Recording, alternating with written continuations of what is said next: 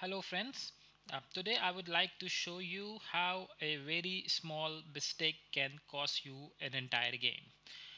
This was a game where I was playing with white.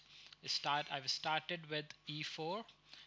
Black replied e5, um, knight f3, knight c6, and bishop b5. So this was Roy Lopez opening, and a6. So bishop a4, f6, mm, d4.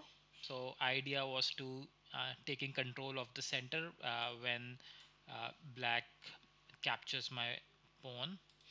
So knight takes d4, and knight takes d4, and pawn takes e takes d4. Here queen takes d4, b6. The main move was uh, however b5, but black misses it. Castle, bishop c5 attacking on the queen, so queen goes to queen d3. Knight e7, c3 because I would like to make a room for my bishop to come on c2 when there is an attack. uh, and Black castles, bishop f4, uh, knight g6. So I would, here at this position I would not like to exchange my bishop against the knight.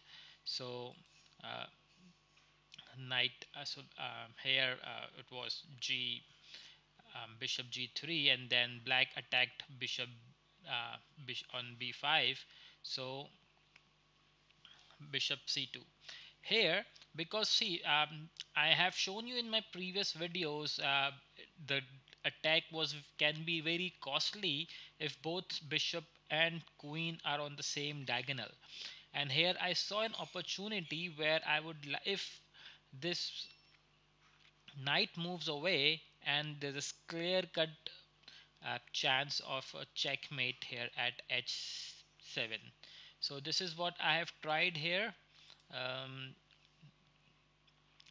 um, Bishop b7. I've doubled the rook I've on d1 and d5, but I was not interested in just capturing this. Instead I moved e5. And what I was thinking, when black's pawn capture my here pawn at e5, then I will try to sacrifice my bishop on e5, and as soon as um, uh, black's knight captured, then it will be game over.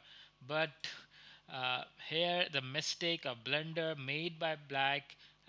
He's given me this diagonal, knight captures e5, and then boom, queen takes e7, checkmate here. So friends, let me know how would you like this video.